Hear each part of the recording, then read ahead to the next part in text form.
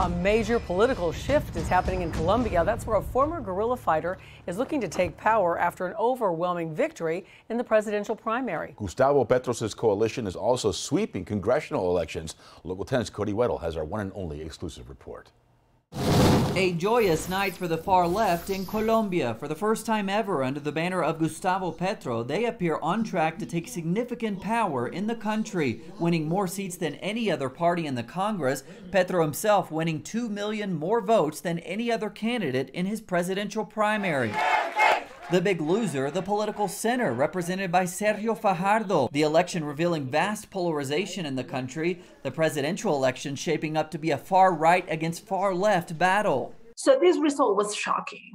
And people from the center and the candidates from the center, I think that they are having a hard time today.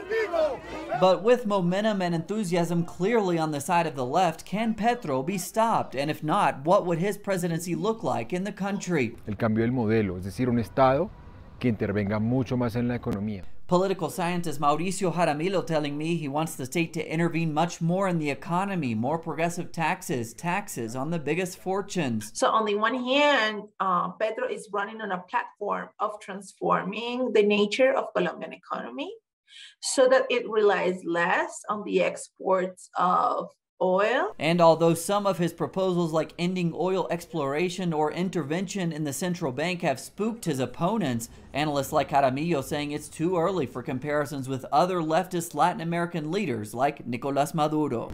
And so Colombians will go to the polls for the first round of presidential elections on May 29th. And there's now real hope among Petro's supporters that he could win in the first round. To do that, he would need 50% of the vote. We're reporting this from Bogota. I'm Cody Weddle for Local 10 News.